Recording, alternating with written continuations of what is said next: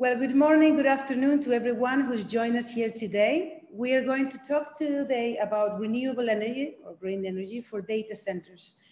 I think at the moment internationally, private PPAs and especially data centers are one of the fastest growing and most interesting customers or corporate customers for renewable energy IPPs and so independent power producers and developers. So I think this is a very important topic we are discussing today.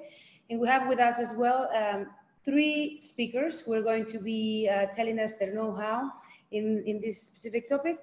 And they are from really important companies in the area. So we have with us, and I'd like for you guys to invite you to introduce yourselves. Maria and Joan from Microsoft. Could you please introduce yourselves? Sure. Hi, everyone. My name is Maria Jimena Cordova. I work for Microsoft Energy and Sustainability team.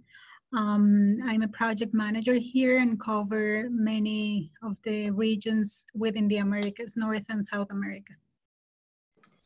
Thank you very much. Joan? Hey folks, my name is Joan Chu. I'm also on the energy sustainability team. I am part of the sub-team within the team that's responsible for procuring renewables. And both of us are based out of Redmond, Washington, which is right outside of Seattle. Excellent, thank you very much. What about you, Colin? Hi everyone, my name is Colin Smith. I'm a senior analyst for Wood Mackenzie based in Boston, Massachusetts. My focus in area of analysis is formerly in the solar sector, but at the large scale, simply the energy transition over to renewables, particularly by that of large corporations. Well, thank you very much, all of you, for your introduction. And I mean, many of you have already been in our webinars before. We'd like to go to the point. You know, this is just under 1 hour.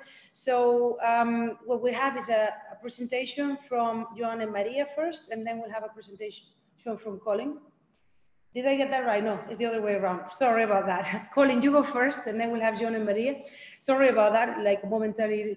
And after that, you can send us your questions and we'll take them at the end. So every time we do a very similar structure. So Colin, I'm going to invite you to share your screen with us. And once you do that, I'd just like to remind you all that we are going to have recordings and also the materials for this webinar. And you will be sent a link where you can download everything. Colin, go ahead if you want to prepare your screen.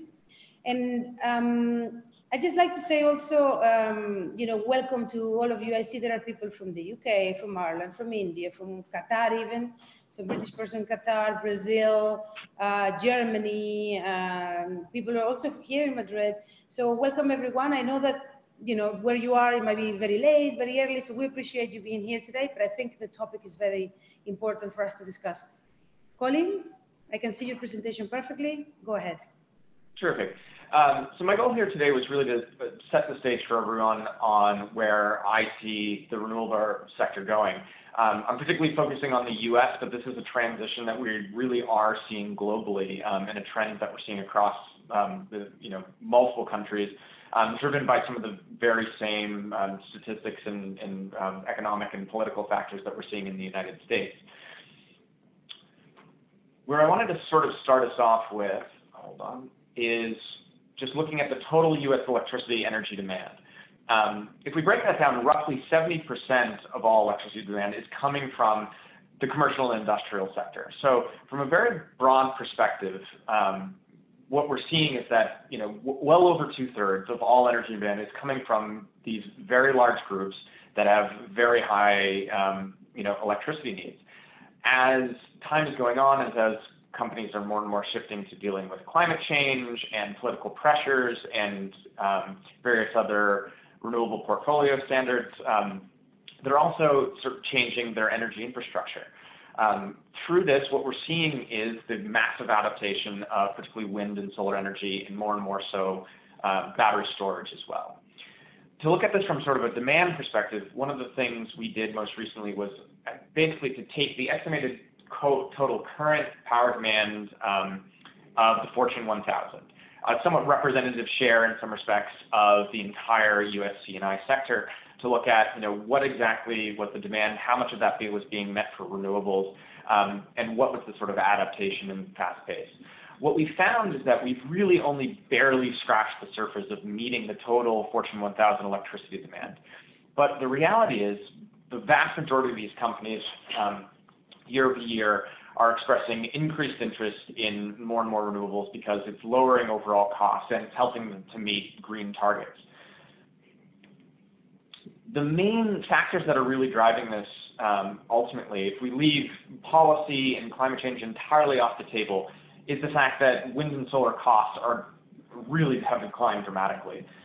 If we look at the levelized cost of electricity on the left back in 2010, we can see that onshore wind and utility solar were over 2 times the cost of gas combined cycle plants.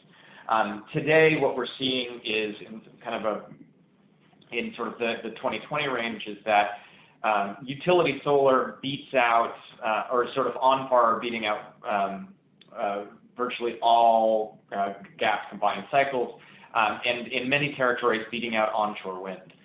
One of the other factors that we look at too is something we call net CONE, the cost of new entries. So is the actual revenue that a company procuring or owning their own solar or wind system greater than the cost of actually adding a new system? In any simple math terms, you would want your revenue to be exceeding the actual net cost and to provide benefit to you as the company. What we see in the long run is that as the production tax credit for wind in the United States is stepping down based on pure economics, solar is tending to beat out wind in virtually most territories. And despite wind's very low price, what we're seeing happening more and more frequently is that there's simply congestion issues in particular state markets too.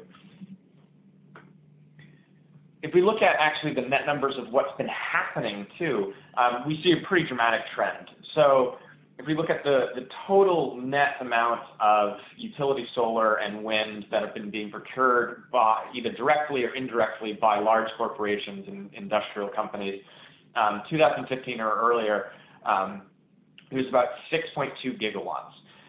In 2016, that was about 1.7, almost doubled in 2017. 2018 it's been increasing year over year, and then in 2019 we've beaten that record again. And so what's happening is we're seeing this tremendous move that's actually, the economic factors we outlined earlier is now we're actually seeing it happening in real time. The contracts by these large companies are being signed. More and more companies are actually buying solar and wind energy and moving towards being powered entirely by green electrons. If we start looking at who these companies are and what some of the dynamics are too, what we can see is there's a very interesting pattern. The vast majority of these companies are technology and data firms like Microsoft. They're companies that have very large energy loads to a specific type of building, a data center. But to quickly pivot away from that into the rising race, there's a group called the RE100, corporations that have pledged to meeting 100% clean energy or zero carbon targets. Year over year over year, we see the number of corporations doing this increasing. And besides the companies who have actually made the pledge, we've seen many others make promises and goals that they're moving towards quite aggressively. And beyond that too, not only are we seeing a rise in the number of new entrants into the market, but we're seeing a rise in the number of repeat buyers into the market. So not only are new companies coming in to buy wind and solar for the first time, but we're seeing more and more companies actually procuring additional projects after having done one or two or multiple projects before that. But quickly back to data centers, and one of the main topics we're here to discuss today. These technology and data firms, although data centers aren't the entire cause of the energy demand for power of this type, they're a very large portion of it. Data centers typically use between 20% and 87% more electricity per square foot than a comparable building. So they're driving a tremendous amount of the demand that we're seeing. And typically what we're seeing as well is that not only is that partly responsible for the reason that that demographic is so highly represented by energy procurement companies, but it's also one of the reasons that they're driving some of the largest projects that we're seeing. So we took this data primarily towards the sort of the beginning of 2019, but at that point in time, roughly the technology and data center average system size was closer to 100 megawatts. If you compare that to sort of the industrial sector, including manufacturing and other other raw system processing, it's half that at 51 megawatts. Retail services are about at 42, so we're talking companies like Target, IKEA, Walmart, etc. And healthcare is a slowly emerging sector of it as well. And ultimately, where is this all going? What we see is the C&I sector is actually driving what is a major portion of the U.S. renewable energy market at this point. Historically, on the wind side, it's driven anywhere between 25 and 45% of all procurement by volume in a given year. On the solar side, we're now at 25% of projects in development have some sort of corporate off-taker. So we're not only just talking about how corporations are transitioning into this, but we're talking about how corporations like this are actually shaping the entire U.S. electricity market going forward. By about 2024, I don't have this graph in front of you, but by 2024, utility solar in the United States will, there'll be more utility solar community capacity additions than hydro, coal, natural gas, and all other carbon sources combined. So in terms of what new generation is being added to the grid, solar with wind in addition to it, both onshore and offshore, renewables are absolutely going to beat out carbon sources. If you look at the graph in front of you, what you can kind of see is that, by the mid-2020s, we're seeing, 4 or 5 gigawatts of annual cumulative capacity addition of renewables. This is more than, 4.2, 4.5 that we'll see in 2023, 2024 is more power than we saw come online for the entire United States in 2015 from a utility solar standpoint. What we're seeing is this demand and drive is actually pushing a tremendous amount of new energy onto the grid, which will be a very interesting transition. And lastly, the one thing I'll add is much of the focus I've talked about here today is really looking at large-scale procurement. But the reality is there's a tremendously vast number of ways that which corporations can actually procure energy. There's front-of-the-meter procurement, buying power from very large solar and wind power plants that are miles away. There's what's called distributed, many of you know about, which is typically on-site and behind the meter. We're now getting into more and more merchant projects, actually corporations being able to buy renewable energy on the wholesale market. And many more utilities are also offering what are often termed green tariffs, deals that simply allow the utility to provide a much higher level of renewable penetration to a commercial off-taker than would be normal. So the last note I'll leave you with before transitioning off is to say that this transition that I've outlined is something that absolutely we're seeing happening very rapidly. But the methods by which it happens will be very diverse, and we'll see a tremendous amount of not only new projects being added, but new contractual and financial engineering to meet these goals, and a lot of creativity sort of coming in and innovation in order for these companies to really hit these targets of often 100% or net zero carbon, or in many cases, negative carbon impact. And with that, I'll turn it over to Joan and Maria. Thank you very much, Colin. If I may ask you to just, perfect, thank you, you go ahead of time. Joan, Maria, this is your time now. If you can just put your presentation up and when you're ready. And we have a few questions already. We'll get to them right after the presentations are done. I think we're going to have plenty of time to go through them, right? We can see it perfectly. Go ahead. Perfect. 1 second, sir. Okay. Well, thank you, Colin, for that presentation. So what Joan and I are going to do is just talk a little bit about how we procure power for our data centers here. Let me start with, 1 second. Yeah, now it's working. Let me start with this picture that shows, probably not a lot of people have been within a data center building. So I wanted to start with this. And this is how a normal or typical data center looks like. It's just a bunch of servers and computers housed in a big building. And what we're seeing is the world is just like turning to a future that is even more and more and more based on cloud computing. These data centers are the backbone of those services. This is where all the cloud computing services are run into, where all the information is stored and processed.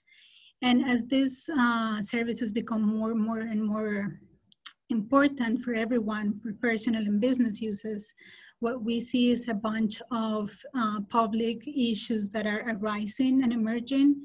And one of those issues is energy and sustainability of data centers.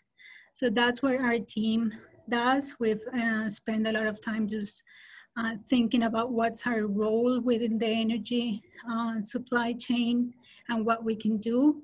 So what I'm going to do and Joan is going to do is just share where we are at Microsoft, what we've done, and what our commitments are going forward. This slide shows our footprint. So as you can see, this is a global business with significant infrastructure behind it. So we have what we call Azure regions. So Azure is the Microsoft cloud. So we have 56 right now Azure regions around the globe. We have presence in 140 countries and in more than 100 data centers. Those buildings that I just showed in the prior slide. So as the way we want to think about this is that we're building a data utility. So similar to a power and electricity utility. Now what we have is this. So the dots represent the data centers and they are all interconnected and data is being transported. These data centers communicate with one another. So this is what we're building. Some people are more familiar with Microsoft products. So we have here in the middle, Microsoft Azure. But if you think about your daily lives, we have OneDrive, Outlook, Skype, Teams, Xbox Live, Exchange, Bing. So these products, if we don't realize sometimes, but all these products and software just run on those data centers that we were talking about. And we have so many users and traffic that every day the usage and the utilization of the data center is just bigger and bigger. So what does it mean? It means that power is a key ingredient for this operation. So we see power as a key, or it's become, and we say it as a key component of the operation of Microsoft Cloud. And of course, as the cloud business and services grow, this also becomes a big responsibility for a company like Microsoft. So we not only need to make sure that there is power available and sufficient for the operations, but we are, of course, a large power user. And therefore, we take that responsibility very seriously. One important thing to note is that even though the data centers themselves and the operations grow, this type of hyperscale data centers are much more energy efficient than the individual server and data centers that each customer may have in their own premises or facilities. And that happens not only because of economies of scale, but also because for a company like Microsoft, the cloud is a core competency. And therefore we spend significant resources and we do a lot of research and development to make sure that we drive towards energy efficiency. So although the usage of data centers has grown significantly over the past few years, the total power consumption over the past few years have remained relatively stable. So what specifically we're focusing on in the energy sector? So we like to put that under these three areas. So the first area is we want to make sure that we generate clean energy for our operations. And Joan is going to talk about that in more detail. Two, we want to make sure that we are enabling and contributing to new generation technologies or new energy, or the generation of new energy technologies in all the markets we operate. And lastly, that we bring new solutions to the markets we operate in. And that means new business models, new technologies, new relationships with utilities, and all that just to bring, to help develop the markets we work on and to help move towards a low carbon future. Let me now just share a couple of projects, examples that we've done in the past. So this first one is in Cheyenne, Wyoming, here in the US. So we have data centers over there, and we have a significant operation. So a few years back, when we were planning our growth in the region, we started conversations with the utility and started planning for this load that was gonna hit their market. They told us initially, okay, yes, we can serve you, no problem, but we'll need to add generation to the grid to be able to do that. Then on the other side, as you can imagine, for our data centers, we need like almost 100% reliability or power availability all the time, like 99.999% of the time. So what we usually do in our data centers is have backup generation. So in addition to being connected to the utility grid, we have our own backup generation. A lot of the times that backup generation is diesel, it's based on diesel. So it was like, okay, the utility is gonna build this new generation to be able to serve our data centers. And we're gonna install that same capacity in backup generation. So it didn't look like the smartest solution from an energy perspective. So what we agreed to do and structure was to use backup generation based on natural gas that was going to be better than the coal generation that was initially planned by the utility, and that those natural gas generators became part of the utilities total generation and their planning. So the way it works is we are basically on call, and the utility can call us anytime to provide peak generation for the grid. So it was a win-win for everyone. There was no need to duplicate the generation capacity that we needed. The natural gas was a more environmentally friendly solution than coal. And this just shows how we try to approach our relationships with utilities. So we want to find solutions. This is just one example of in which both the utility customers and Microsoft benefit from. And lastly, let me share another example. So recently, also in the US, in the PJM market, we ran a pilot project that's an energy storage project for one of our data centers in the region. So what we were seeing is that since we need that level of reliability in our data centers, a lot of the times we have underutilized generation, backup generation or storage. And at the same time, in not only PJM, but different grids, we see more intermittency in utility grids. And the utility is trying to make investments to try to manage the introduction of more and more renewable energy. So we had underutilized assets. The utility was, the grid was more intermittent, so we saw an opportunity there. So the question is, what can we do? How can we help, or how can we ensure that our operation is reliable but not put extra pressure on the grid?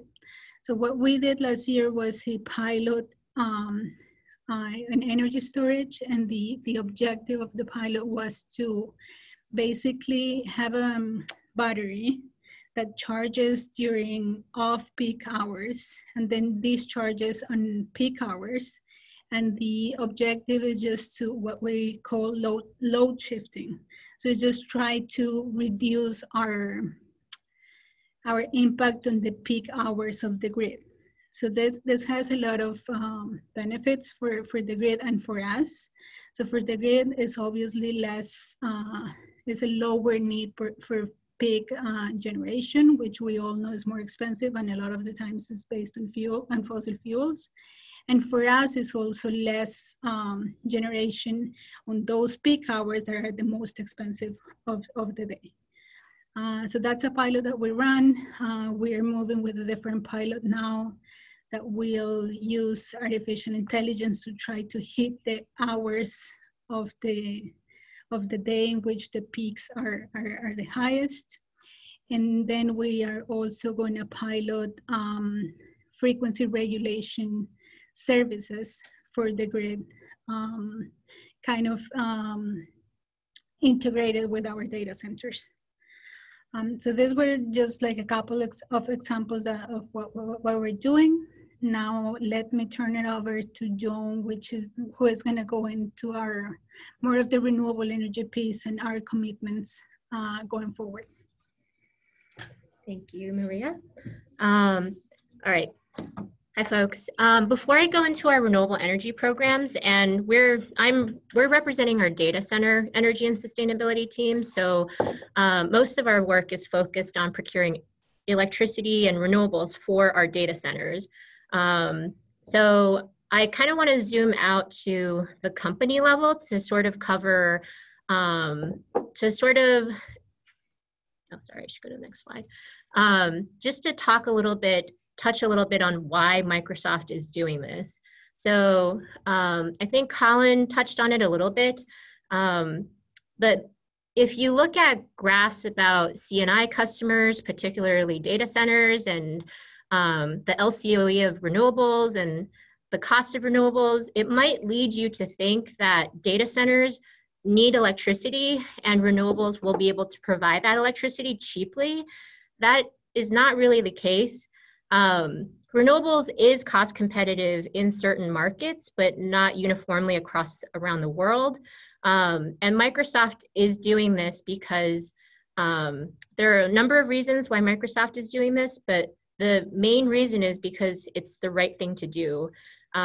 Maria touched on this in her examples, and when she talked about power being the primary feedstock of data centers, the data center team, we think of ourselves as part of the energy value chain. When you think about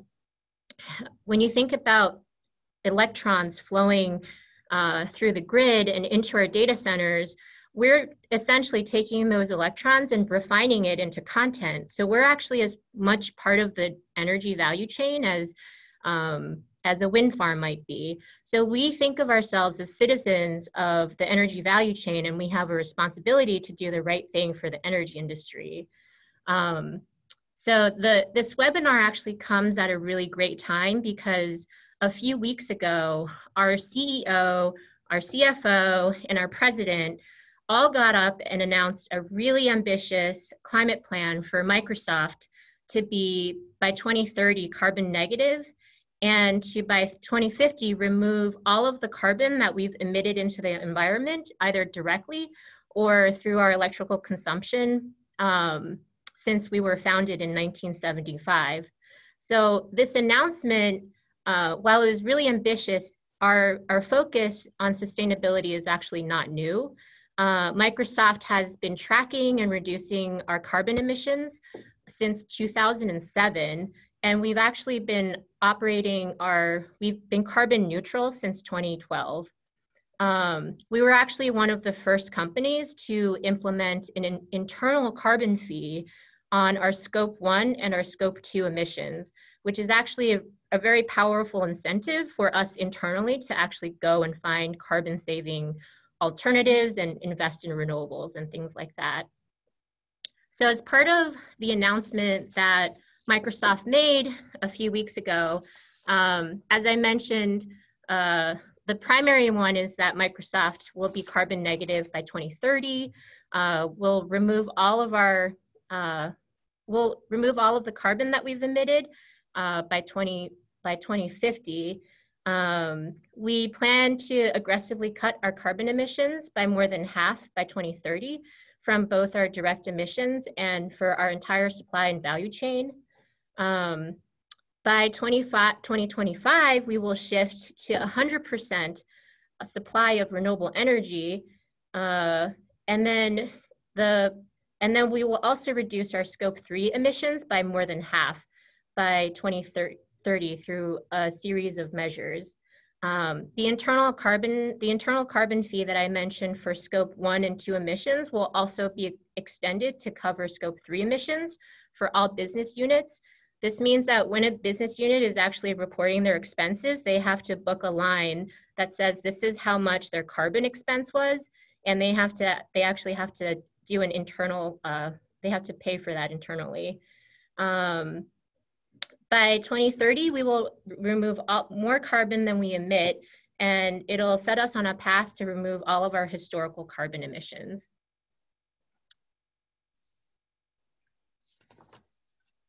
As part of the broader announcement, as I mentioned, we are increasing our renewables goal from, our last one was actually 70% by 2023.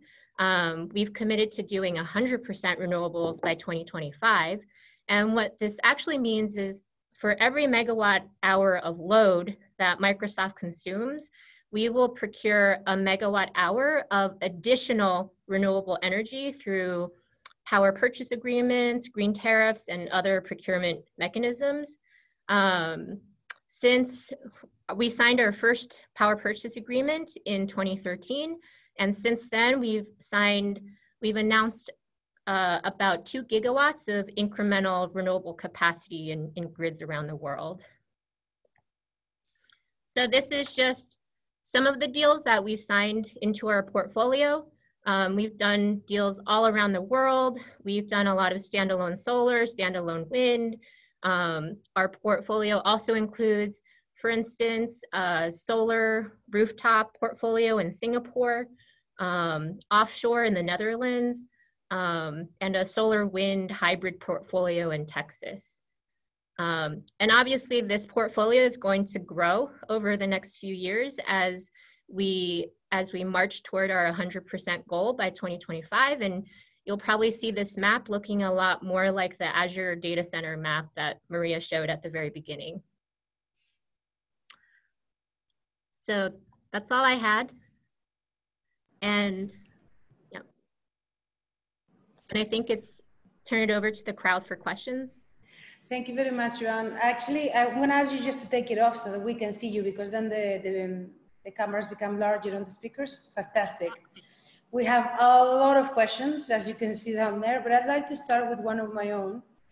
One of the things with energy is that it's not necessarily produced, especially when it's variable renewable, at the time that it's consumed. And you said okay, if we consume 1 megawatt hour, then we will, procure 1 megawatt hour of renewable energy as well. But it's not really the same producing a megawatt hour at one point, and it doesn't cost the same as in another, essentially.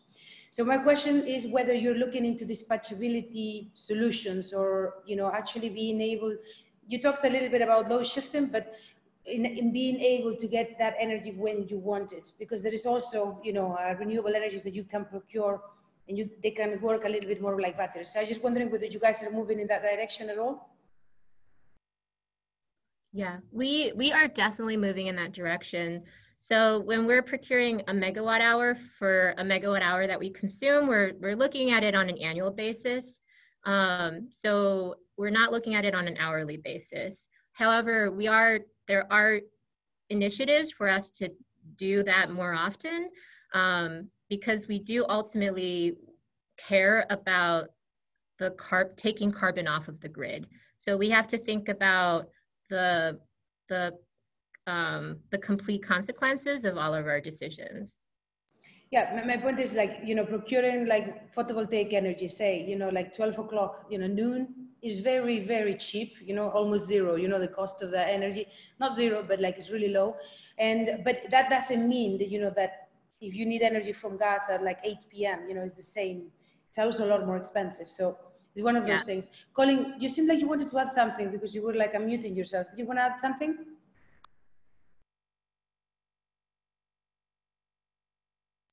We cannot hear you.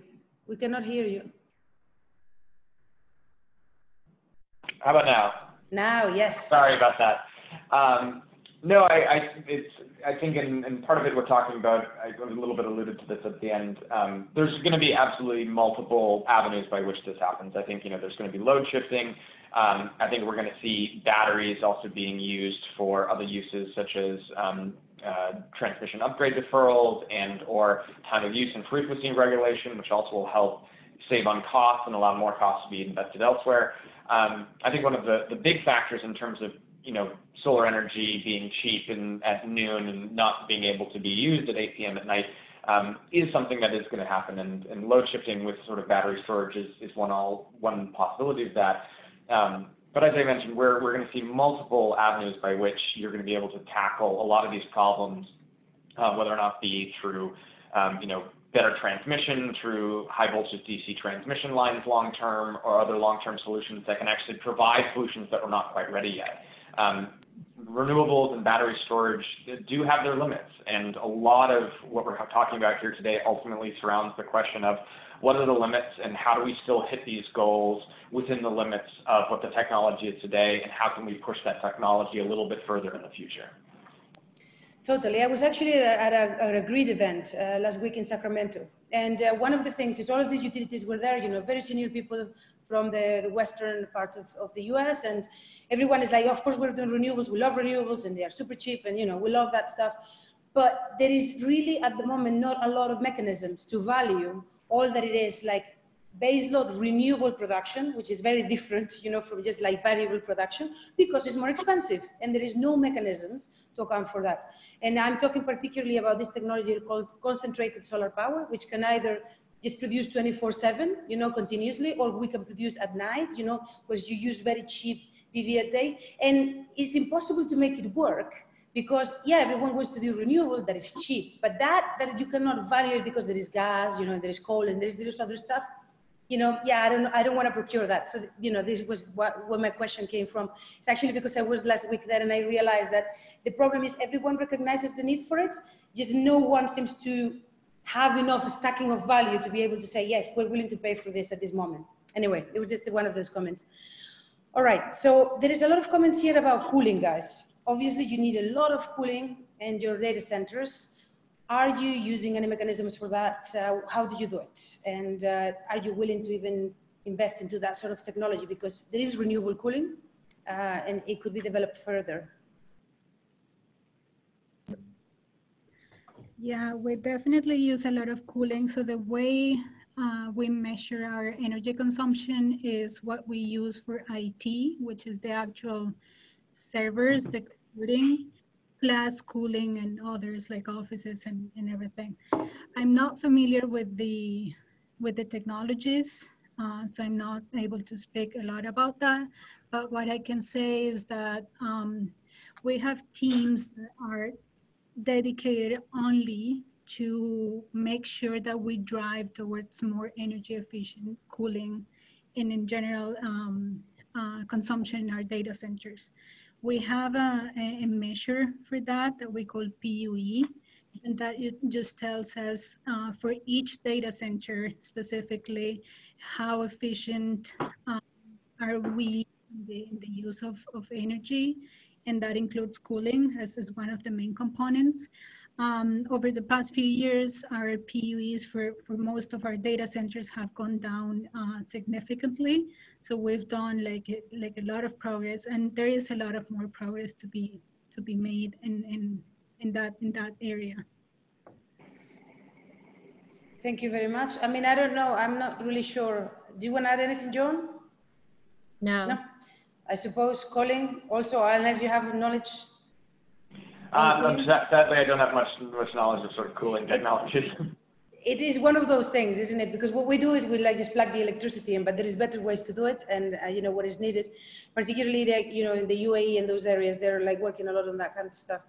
All right, so I'm going through the questions here, and there was one that I wanted to answer, but now I can't find it. So just 1 second. Okay, there was one about you saying that you want to remove all those carbon footprints, you know, like this announcement, this large announcement that was made from the beginning of Microsoft, which I think is really courageous. Luckily also Microsoft is not a very carbon intensive company. You know, if you were a cement producer, it would be a very different thing. But the question is, are you guys looking into any carbon reduction technologies or carbon capturing technologies, you know, anything like that? Or is just maybe over investing in renewables in order to remove more of that, the fossil fuel power? So part of the answer to removing carbon from the grid is renewables. The other part of it is as part of, I'll come into the lens a little bit more. The other part of it is as part of our carbon announcement last month, we also announced a $1 billion climate fund.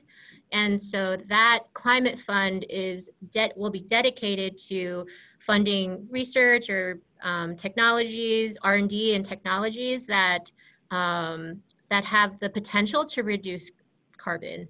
So we obviously have technologies in mind, like carbon capture and things like that. But we'll be looking at those on a case-by-case basis and investing in those through our investment fund. Actually, there's a person here that asks, if I'm not mistaken, to supply 100 megawatt data centers with 100% renewable energy and energy storage would, in the gigawatt hour range, would be needed. So you would need, like, you know, storage on the gigawatt hour range, which is not really available today. Do you think this could be handled by batteries? So he's asking about, you know, your goals, like your milestones, and whether you can actually, do you think you can actually do it with current technology? So is the question whether we can like take our data center offline and just have it be able to? Yes, yes, that's the gist of it. Yes.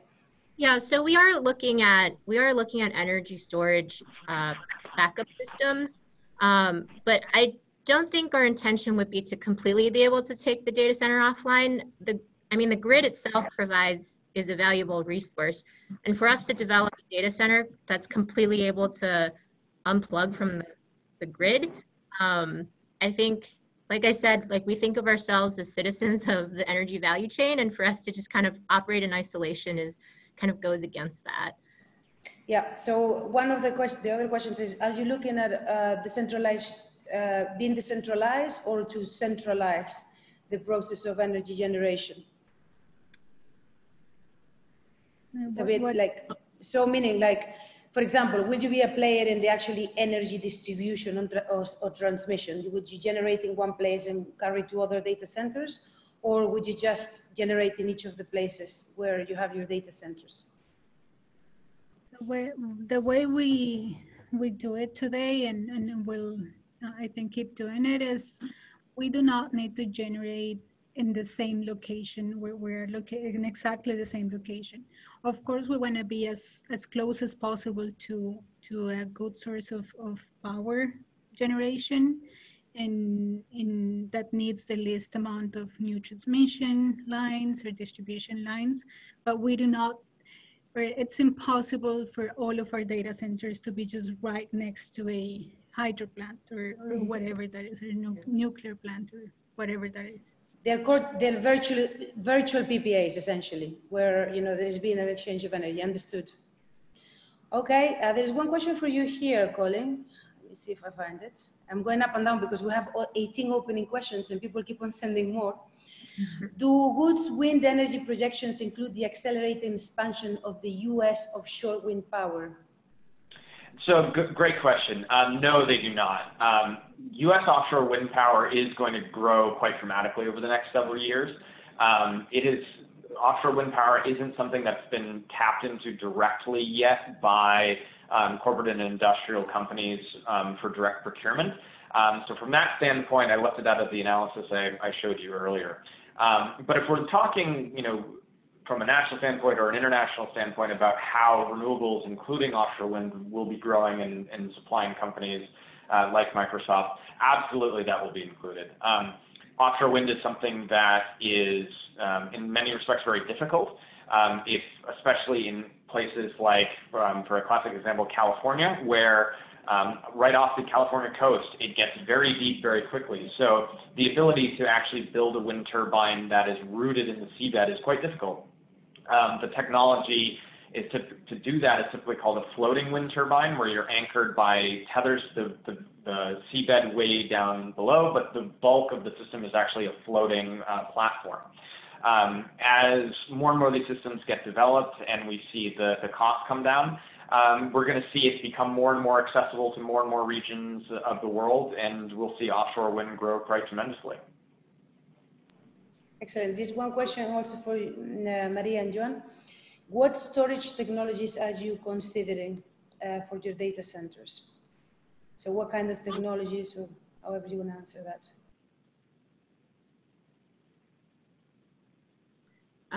So I can't really speak to this because I'm not the right person, but I do believe we're looking at like a number of like lithium ion and other types of energy storage technologies. Fantastic. I can imagine that is a very technical question. Have people like clicking the numbers going, how many hours do we need? What are we doing in this data center? So, like almost every time you consider a different data center, you would have to like run a different model. So it's a very hard question to answer, but I'm sure, there is like a number of, just looking at what Bill Gates, has invested on in terms of storage technologies. He has money in a lot of different ventures, and all the ranges of the technologies, but also at different levels of the development. So I imagine it goes around the same way. I mean, that's the way we look at technology as well. We're not going to pick a specific technology.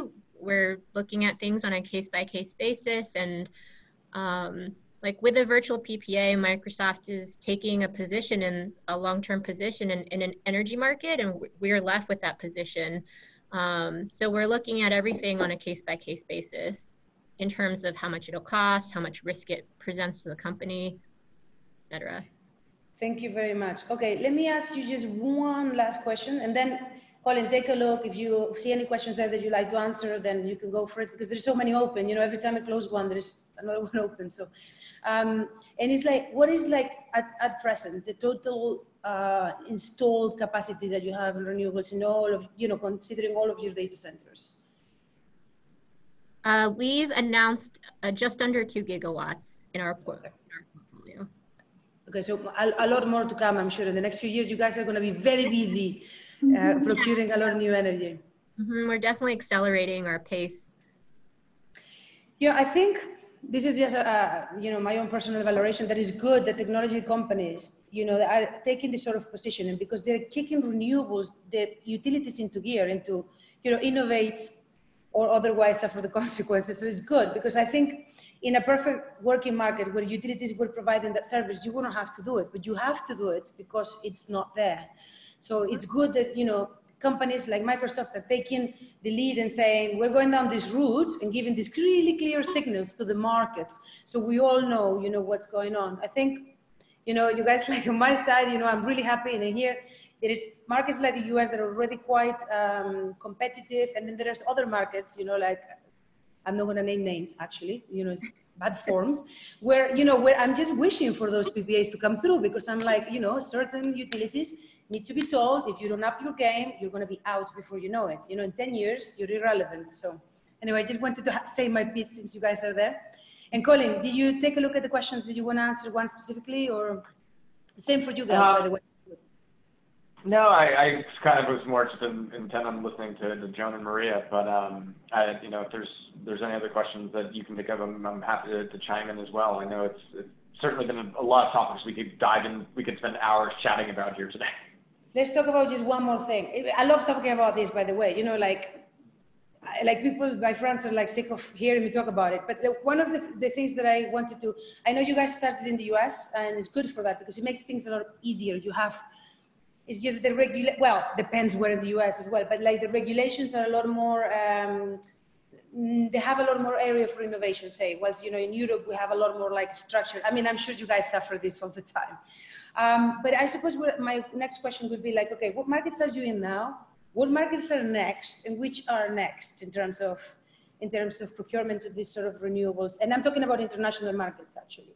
I think, honestly, what I've told you now is no mystery to anyone that is attending this webinar. We're all wishing for that push, for the private procurement, because otherwise, utility companies are way too comfy, and protected by the government. So, can you tell us about your markets, essentially?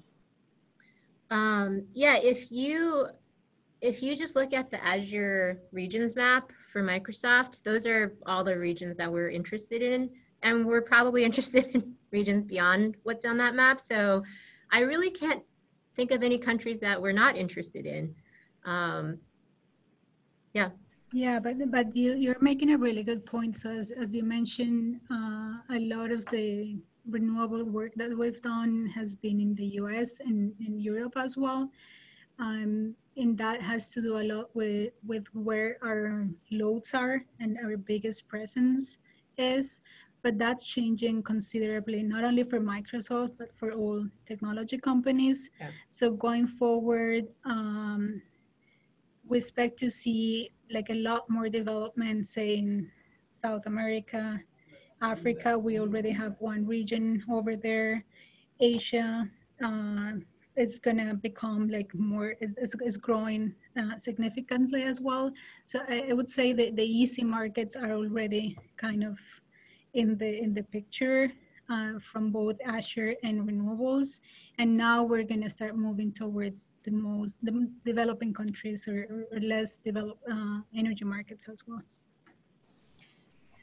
If the GDPR is anything, is like the protection, the data protection law here in Europe is anything to go by, is what is happening now. And the European Union usually is the first one, the advance, but there is a lot of copy pasting going on with these sort of laws, where they say, no, data centers with the data for my people, you have them on my territory.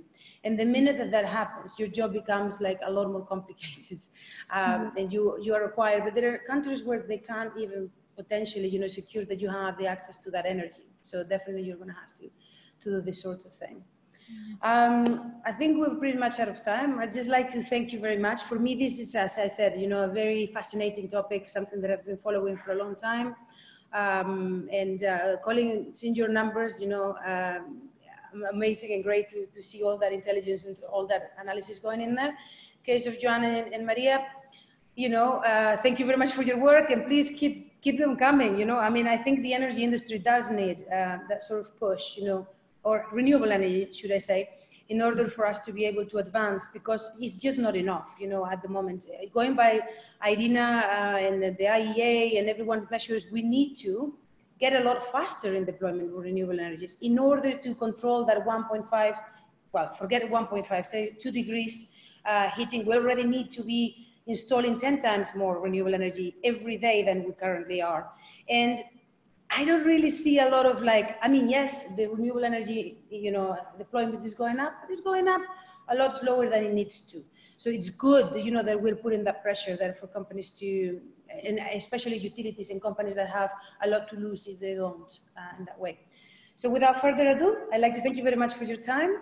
I'd like to thank all of our audience very much for their time, and we'll see you in the next one. Thank you. Thank you. Thank you. Bye. Thank you.